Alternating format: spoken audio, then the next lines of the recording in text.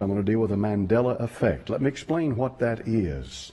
Nelson Mandela spent decades in prison in South Africa for sedition, to try to overthrow the government. And while he was in there, he died. According to some people, they thought Nelson Mandela died in prison. But the fact of the matter is that he did not die in prison. He came out of prison and became the president of the South African Republic. And he was the leader of the ANC. And if you want to read a good book on that, Randy Pike has got a book on the history of communism in South Africa, and it's an outstanding book. And I've read a good bit of the material in it, and Brother Pike spent decades down there in South Africa, knows what he's talking about. But in any event, when you talk to people about Nelson Mandela, a lot of them think, well, he died in prison, because it's implanted in their memory. It's like the picture that you see of the lion and the lamb. See, it's implanted in their memory, but it's not a reality. It's not true. He did not die. But that's the Mandela Effect. It's the idea that you have something so ingrained in your mind that you see you can't see it any other way. And when you're presented with indisputable evidence that what you believe is wrong, then you've got a problem with that. It blows your mind away. And this is what's happening with it. Now, I'm going to take Isaiah 11. There's other passages they like to use, and there's other things, the berenstain bears, and all this other stuff. But the only thing that concerns me is the Scripture, because this is a direct assault on the authority of the Bible, folks. If they can get you to believe that at CERN, Switzerland, they have opened up access to a parallel universe, and by opening access to a parallel universe, they're able to travel in time and go back and change the Bible that you've got in your hand, then they'll cause you to lose faith in the Scripture. And of course, there's no proof at all they did it. But here's the point. You have seen so many paintings of a lion and a lamb. So many of them, a lion and a lamb. That you believe that the Bible says in Isaiah chapter number 11 and verse 6 that the lion shall lie down with the lamb. And a lot of people believe that. But when you take it and read it in your Bible, it says wolf lies down with the lamb. Then you come along and you say, see where they changed that? They've changed that. And a lot of Christians, no doubt good Christian people, and I don't question their love for the Lord, believe that they have altered your Bible. And when you do that, then of course you've assaulted your faith. Now, as I told you, Brian Rowland the other day had the state of mind to look up the Dead Sea Scrolls, because he knew that a 57-foot long copy of Isaiah was found with the Dead Sea Scrolls that dates to about 300 BC. That's only 400 years removed from the original autograph. See? And guess what he found? Wolf lies down with a lamb. So, pray for these people and discard that as a bunch of psyops where they're messing with your mind. But what it is a frontal assault. Frontal, head on, against your Bible. And another element that creates so much confusion in this is all of these translations that are proliferating by the day. And so you've got to keep in mind that the Bible that you hold in your hands, and I hope you've got, as the old folks up in the mountain said, a real Bible. They said, give us a real Bible. So what are you talking about? A King James Bible. That was a real Bible to them. So if you've got a real Bible in your hands, it says wolf lies down with a lamb, and it is God's inspired word. But the greater point of all of this is that they're messing with your mind. Now, how many's ever heard of Pokemon on the go, or Pokemon Go? Now, this is like wildfire. And honestly, I hadn't heard anything about it a week ago. I've just been tied up in so many other things, but I've just spent a little bit of time the past few days, and here's what's happened. Nintendo, that created Pokemon about 20, 30 years ago, whenever it came out, was just an innocuous, innocent little game that they played on computers and what have you, little speck moving around on the screen. But since then, this thing has morphed into a virtual reality, a world of virtual reality that is connected with ground positioning satellites Therefore, it knows where you are, and it's leading you to a certain place that this Pokemon, which represents an avatar, a demon, whatever you want to make it represent. One of them had Hillary Clinton on there, so, they're chasing her around. I mean, you can put whatever you want to on there. Why anybody want to do that's beyond me. But anyway, the idea is that you're living in this virtual reality, and you are glued to this screen because this thing has captured your attention. And it's not that you're watching something in a static sense that it's right here before you and it's doing it. This thing's leading you somewhere. It's moving. You're trying to catch it, and so it's showing you it's over here in this graveyard. Now it's in this IBM building, and it's over here and it's over there, and so you're following this thing, and the idea is to catch it.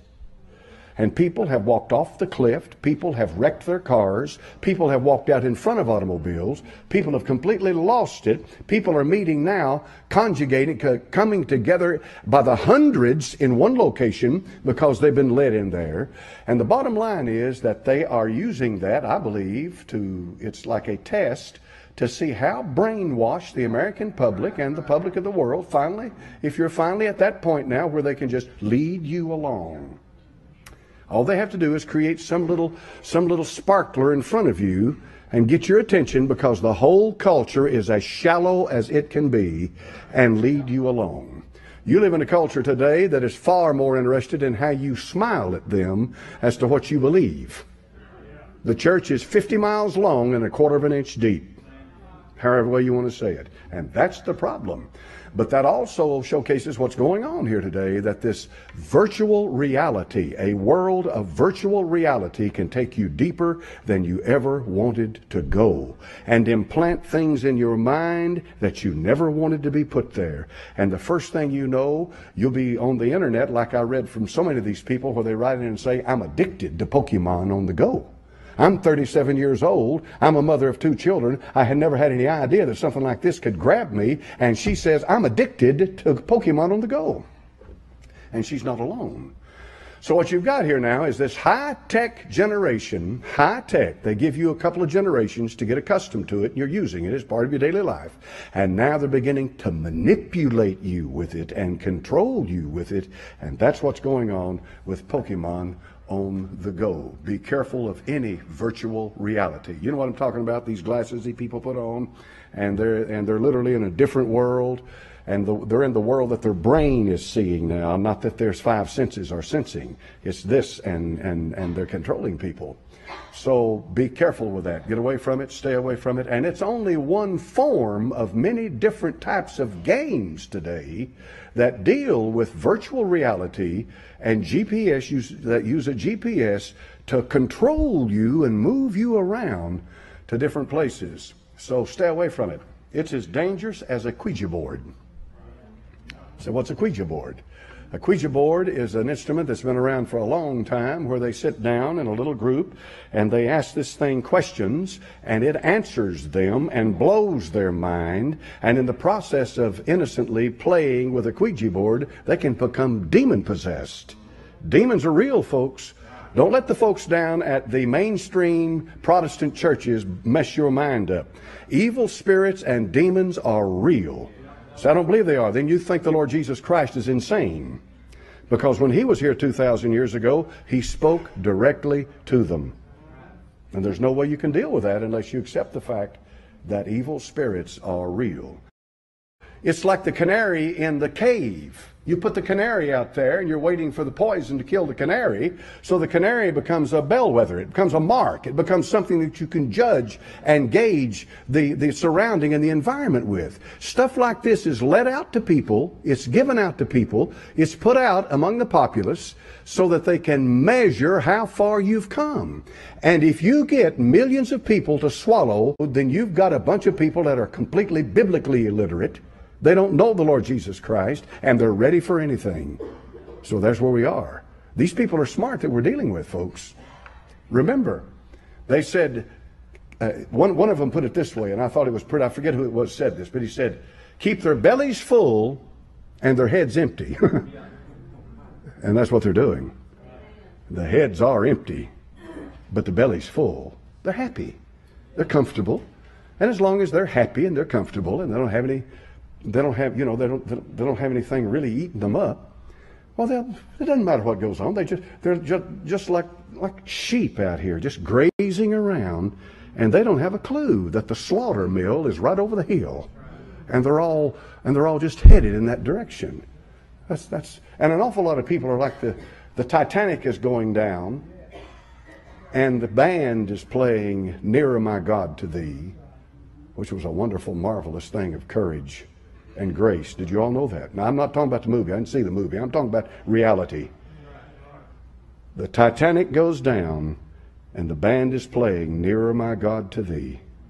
Can you imagine people on board, on the deck of that ship, the top deck of that ship, arranging the furniture while the ship's going down? That's what a lot of people are doing. They don't have a clue that the ship's going down. They're coming to their churches every Sunday. They're singing their little songs and having their little fellowship. And they're feeling good about their religion. And they've got their bellies full and their heads empty. And the whole country's going to hell just like that around them.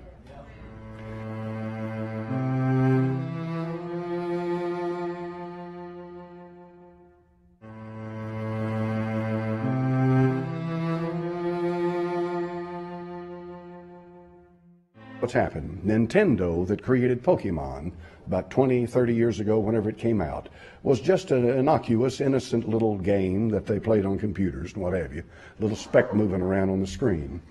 But since then, this thing has morphed into a virtual reality, a world of virtual reality that is connected with ground positioning satellites. Therefore, it knows where you are, and it's leading you to a certain place that this Pokemon, which represents an avatar, a demon, whatever you want to make it represent. One of them had Hillary Clinton on there, so, they're chasing her around. I mean, you can put whatever you want to on there. Why anybody want to do that's beyond me.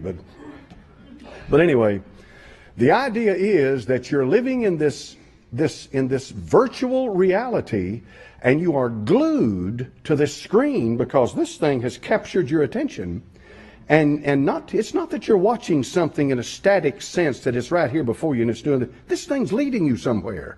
It's moving. You're trying to catch it, and so it's showing you it's over here in this graveyard. Now it's in this IBM building, and it's over here and it's over there. And so you're following this thing, and the idea is to catch it. And people have walked off the cliff. People have wrecked their cars. People have walked out in front of automobiles. People have completely lost it. People are meeting now, conjugating, coming together by the hundreds in one location because they've been led in there. And the bottom line is that they are using that, I believe, it's like a test to see how brainwashed the American public and the public of the world finally, if you're finally at that point now where they can just lead you along. All they have to do is create some little sparkler in front of you and get your attention because the whole culture is as shallow as it can be and lead you along. You live in a culture today that is far more interested in how you smile at them as to what you believe. The church is 50 miles long and a quarter of an inch deep, however way you want to say it. And that's the problem. But that also showcases what's going on here today, that this virtual reality, a world of virtual reality, can take you deeper than you ever wanted to go and implant things in your mind that you never wanted to be put there. And the first thing you know, you'll be on the internet, like I read from so many of these people, where they write in and say, I'm addicted to Pokemon on the go. I'm 37 years old. I'm a mother of 2 children. I had never had any idea that something like this could grab me. And she says, I'm addicted to Pokemon on the go. And she's not alone. So what you've got here now is this high-tech generation, high-tech. They give you a couple of generations to get accustomed to it, and you're using it as part of your daily life. And now they're beginning to manipulate you with it and control you with it. And that's what's God's inspired word. But the greater point of all of this is that they're messing with your mind. Now, how many's ever heard of Pokemon on the go or Pokemon Go? Now, this is like wildfire. And honestly, I hadn't heard anything about it a week ago. I've just been tied up in so many other things. But I've just spent a little bit of time the past few days, and here's what's happened. Nintendo, that created Pokemon about 20, 30 years ago, whenever it came out, was just an innocuous, innocent little game that they played on computers and what have you, little speck moving around on the screen. But since then, this thing has morphed into a virtual reality, a world of virtual reality that is connected with ground positioning satellites. Therefore, it knows where you are, and it's leading you to a certain place that this Pokemon, which represents an avatar, a demon, whatever you want to make it represent. One of them had Hillary Clinton on there, so, you know, they're chasing her around. I mean, you can put whatever you want to on there. Why anybody want to do that's beyond me. But anyway, the idea is that you're living in this virtual reality, and you are glued to this screen because this thing has captured your attention. And it's not that you're watching something in a static sense that it's right here before you and it's doing it. This thing's leading you somewhere. It's moving. You're trying to catch it, and so it's showing you it's over here in this graveyard. Now it's in this IBM building, and it's over here and it's over there, and so you're following this thing, and the idea is to catch it. And people have walked off the cliff. People have wrecked their cars. People have walked out in front of automobiles. People have completely lost it. People are meeting now, coming together by the hundreds in one location because they've been led in there. And the bottom line is that they are using that, I believe, it's like a test to see how brainwashed the American public and the public of the world finally, if you're finally at that point now where they can just lead you along. All they have to do is create some little sparkler in front of you and get your attention because the whole culture is as shallow as it can be and lead you along. You live in a culture today that is far more interested in how you smile at them as to what you believe. The church is 50 miles long and a quarter of an inch deep, however way you want to say it. And that's the problem. But that also showcases what's going on here today, that this virtual reality, a world of virtual reality, can take you deeper than you ever wanted to go and implant things in your mind that you never wanted to be put there. And the first thing you know, you'll be on the internet, like I read from so many of these people, where they write in and say, I'm addicted to Pokemon on the go. I'm 37 years old. I'm a mother of 2 children. I had never had. They're messing with your mind. But what it is a frontal assault, frontal, head on, against your Bible. And another element that creates so much confusion in this is all of these translations that are proliferating by the day. And so you've got to keep in mind that the Bible that you hold in your hands, and I hope you've got, as the old folks up in the mountain said, a real Bible. They said, give us a real Bible. So what are you talking about? A King James Bible. That was a real Bible to them. So if you've got a real Bible in your hands, it says wolf lies down with a lamb, and it is God's inspired word. But the greater point of all of this is that they're messing with your mind. Now, how many's ever heard of Pokemon on the go or Pokemon Go? Now, this is like wildfire. And honestly, I hadn't heard anything about it a week ago. I've just been tied up in so many other things. But I've just spent a little bit of time the past few days, and here's what's happened. Nintendo, that created Pokemon about 20, 30 years ago, whenever it came out, was just an innocuous, innocent little game that they played on computers and what have you, little speck moving around on the screen. But since then, this thing has morphed into a virtual reality, a world of virtual reality that is connected with ground positioning satellites.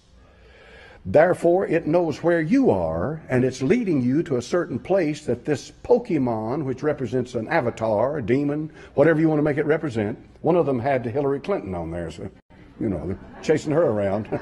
I mean, you can put whatever you want to on there. Why anybody want to do that's beyond me.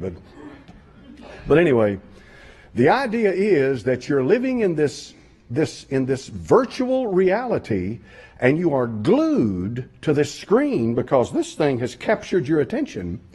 And not, it's not that you're watching something in a static sense that it's right here before you and it's doing it. This thing's leading you somewhere. It's moving. You're trying to catch it, and so it's showing you it's over here in this graveyard. Now it's in this IBM building, and it's over here and it's over there, and so you're following this thing, and the idea is to catch it. And people have walked off the cliff. People have wrecked their cars. People have walked out in front of automobiles. People have completely lost it. People are meeting now, conjugating, coming together by the hundreds in one location because they've been led in there.